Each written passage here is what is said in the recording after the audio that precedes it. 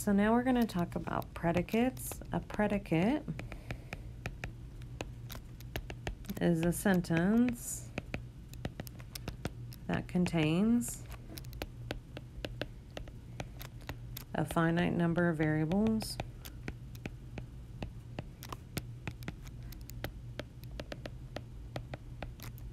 that becomes a statement when specific values are substituted for the variables. So an example of a predicate would be something like x squared is greater than x.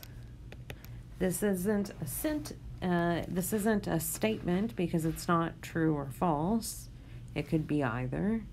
But when I plug in for x, for my variable x, it will become a statement. It will be either true or false, one or the other. So then once we talked about predicates, we talked about the truth set of a predicate.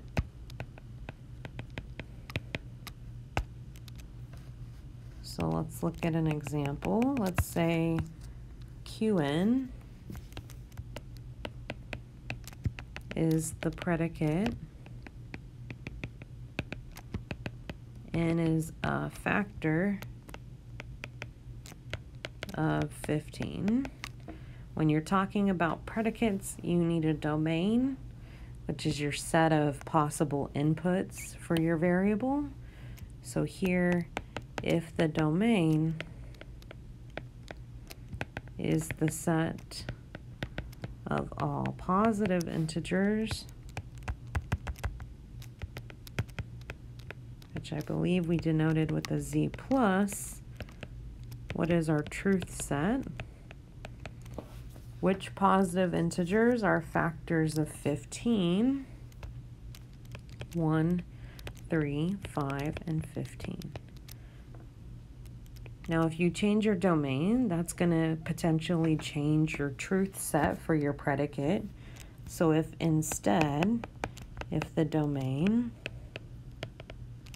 is the set of all integers,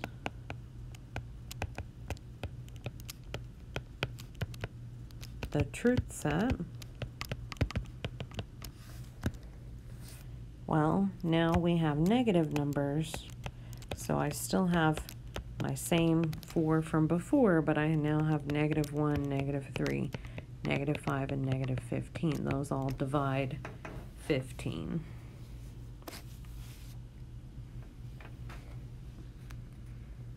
So after we had predicates, we can then talk about quantifiers. So we had two.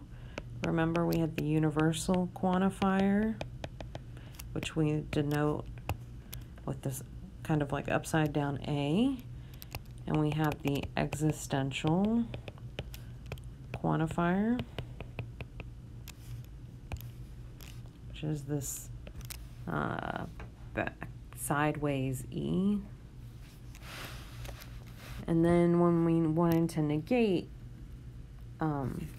statements that had quantifiers in them, so let's remember how that goes. Negate.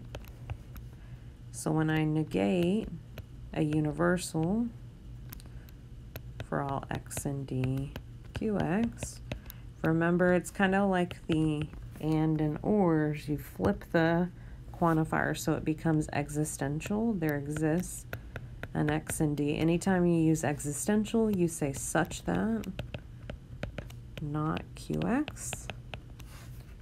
And what happens when we negate an existential? It's going to flip to become a universal.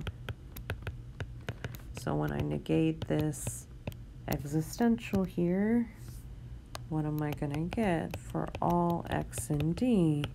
And then negate not qx.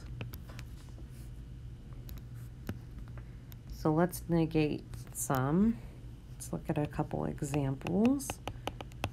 So negate the statement for all integers n is even or n is odd. So what would the negation be? Well, there's our universal, so it becomes existential. There is an integer, or an integer n such that, and now you need to negate this compound statement with an or. Remember, when you negate it, it becomes an and. So n is not even and n is not odd. Let's do another negation. Example,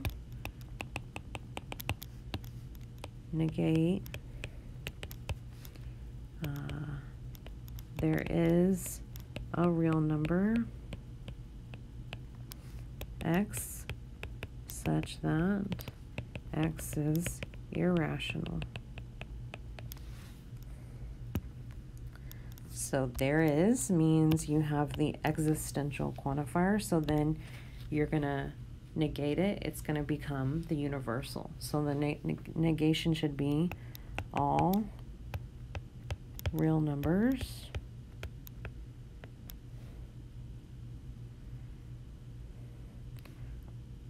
are, and then the opposite of negate x, all real numbers, say x are rational.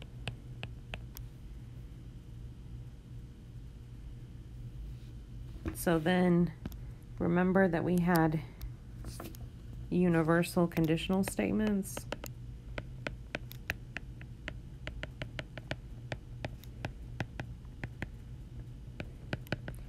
So I'm just going to remind you how to negate these. So when you negate for all, it's a combination of a universal, but then conditional with predicates now. So you negate it just like you did before with the quantifier. So it becomes there exists an x such that, and then how do we negate conditional statements? Remember, there shouldn't be an if-then anymore. It's not conditional. You change it to an and statement. You leave the first one alone and negate the second one. So remember, with these universal conditional statements, you can write the contrapositive, the converse, and the inverse as well, just like we did for regular conditional statements.